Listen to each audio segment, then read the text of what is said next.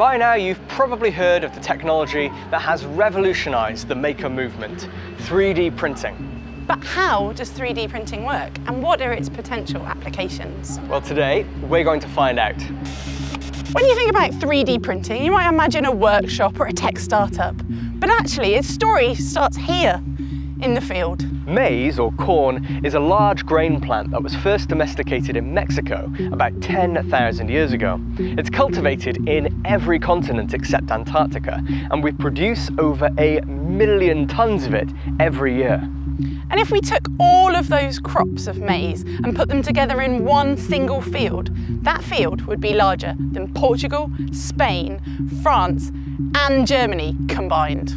But how do we turn this into plastic? First, the shelled corn is milled to produce starch. This starch is then heated and enzymes are added to it to convert it into corn sugar, or dextrose. More enzymes are then used to break apart the sugar molecules to produce lactic acid. The final reaction then links together these individual lactic acid molecules to produce long chains of polylactic acid, or PLA for short. This PLA bioplastic has a wide range of applications, including 3D printing. Underneath here, I've given you the tools to do some 3D printing. Okay. All right, so we have some buttercream icing, some bags and scissors, and what I would like you to do is to 3D print an elephant. Okay. All right.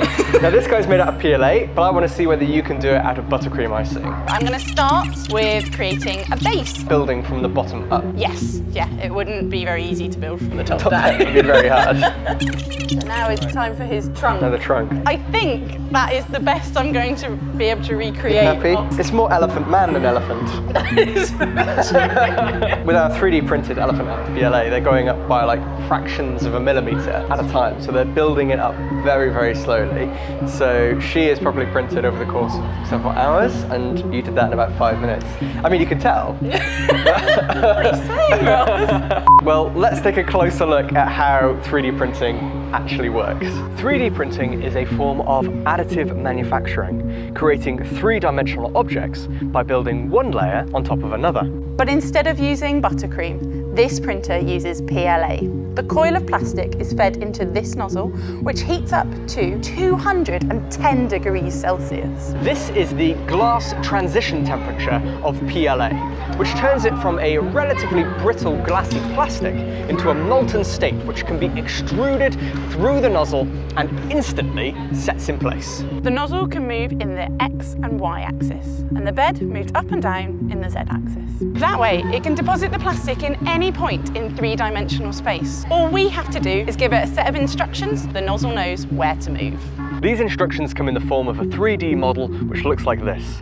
All we have to do is upload the digital file and press print.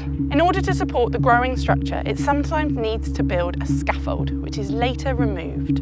But depending on the size, complexity, and level of detail, a single print can take anywhere from days to just a matter of minutes to complete. But besides creating awesome sculptures, what are some of the potential applications for this technology? As well as the creation and rapid prototyping of newly designed products here on Earth, the International Space Station is currently testing whether new equipment can be printed in space rather than shipped up into orbit.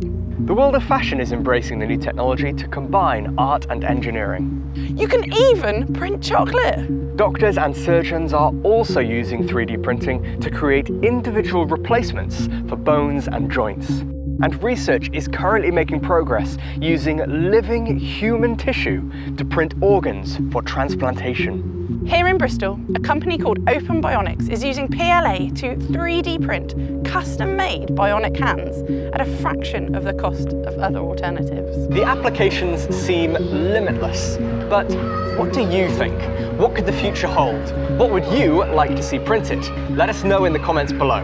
If you enjoyed this video, click like, share it around, and click on my 3D printed theropod dinosaur brain to subscribe.